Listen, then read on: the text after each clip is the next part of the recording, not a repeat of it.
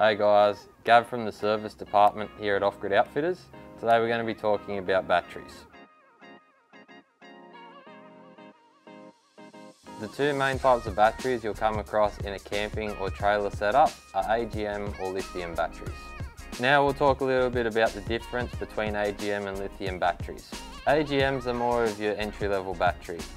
It's generally what you'll find in your camper trailer or caravan when you buy it directly off the showroom floor.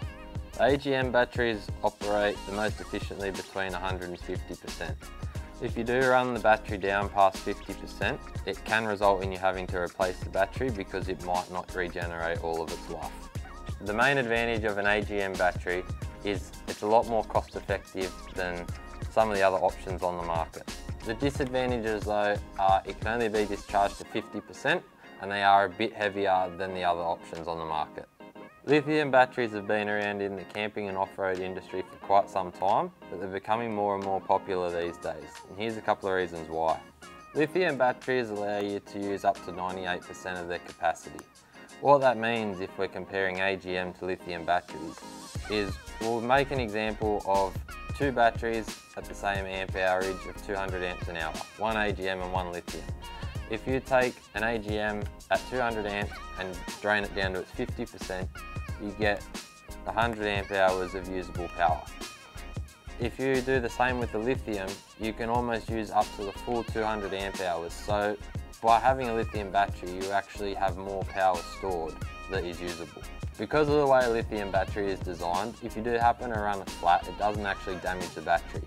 Some of them will need to be jump started so they kind of wake up out of the sleep mode and do recharge. That will be by applying 12 volt power to the terminals.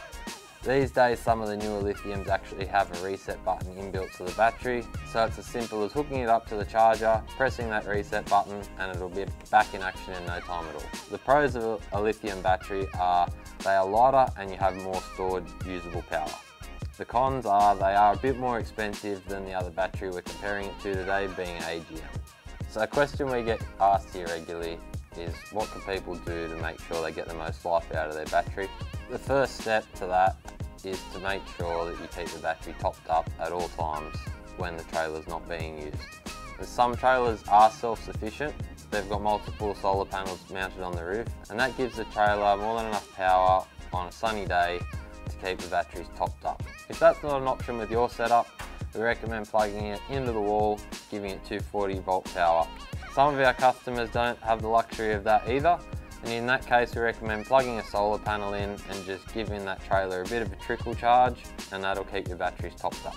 It's always a great idea to regularly inspect your batteries. Some things to check would be that the terminals are tight, the battery is secured, there's no funny smells or liquid leaking, and the battery isn't bulging.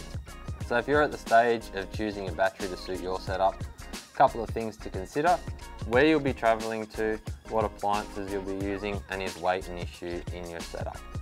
With these in mind, there'll be a battery out there to suit your requirements for any budget. If you're looking at getting an upgrade done in your caravan or camper trailer, get in contact with us today and book it in.